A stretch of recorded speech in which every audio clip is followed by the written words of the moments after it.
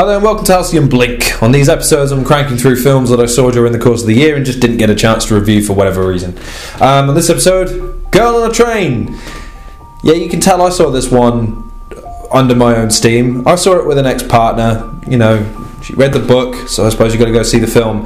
I've got to be honest, the film itself wasn't terrible. In fact, it was quite interesting in places. The characterizations were good. The lead actress, I think it was Emma Stone, she was very, very strong. Very, very immersing in the character.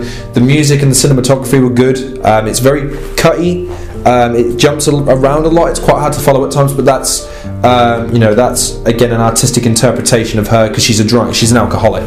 So you have to bear that in mind when you're watching the film. It's not going to make a lot of sense for a lot of it for two reasons. Number one, the film itself is shot in like I say, in a way to convey how messed up this girl is. She's an alcoholic and she's been driven down this spiraling downward turn.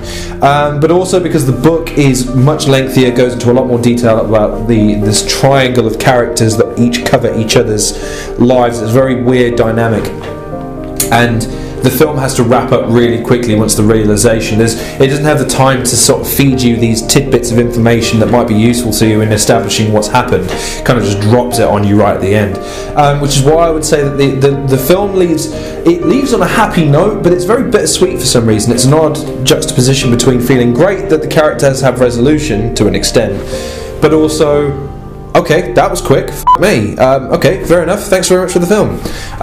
If I'm rating this film out of 10, I would give it, I don't know, maybe a 7. 7 or... Nah, I think 7's fair. It's not an amazing film by any stretch of the imagination. Gone Girl is an infinitely better sort of psychological thriller film based on relationships and how f***ed up they are and how they, become and how they degenerate, how fucked up people are and all the rest of that sort of business.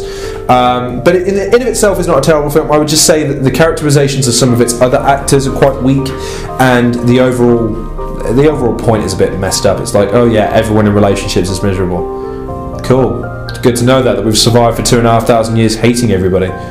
Yay! Anyway, that was my review of Girl on a Train. Thank you very much for watching. Please like, share and subscribe.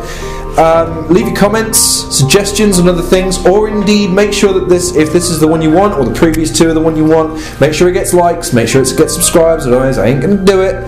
So thanks very much for watching, and I'll see you guys in the next episode. I used to watch this perfect couple.